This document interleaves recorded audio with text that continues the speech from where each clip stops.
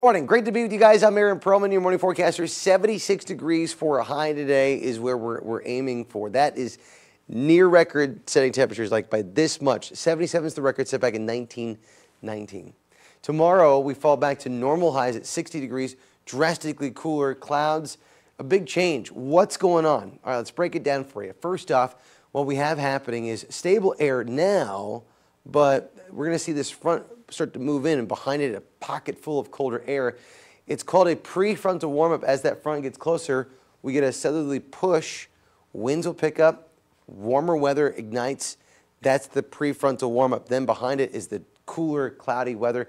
And some models suggest there could be some rainfall moving into Kern County. As that front moves through, clouds bank up against the mountains and squeeze out some precipitation.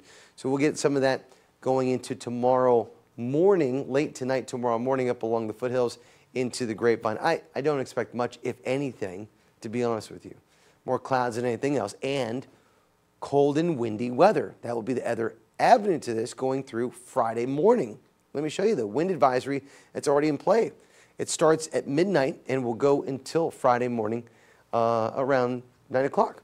And this is going to be the case throughout that morning. So watch those wind speeds to not really pick up yet until about 5, 6 p.m. today, and it'll be for throughout the entire county. Wind speeds around 20 miles per hour, 25, and then it really takes off for the mountain areas where it becomes wind advisory levels going in tomorrow afternoon, running through Friday morning. That will be the case. So let's recap one more time. Today, near record highs, mid-70s, very warm day. And then all of a sudden it turns windy, cooler, 40s, 50s, 60s for highs. As by the weekend, we'll have morning temperatures in the 30s, getting downright chilly. So please wear something warm by tomorrow. Today it's more mild in nature, and then we're going to keep the cooler air, seasonal conditions going into the weekend and beyond. Overnight temperatures will be close to frost levels.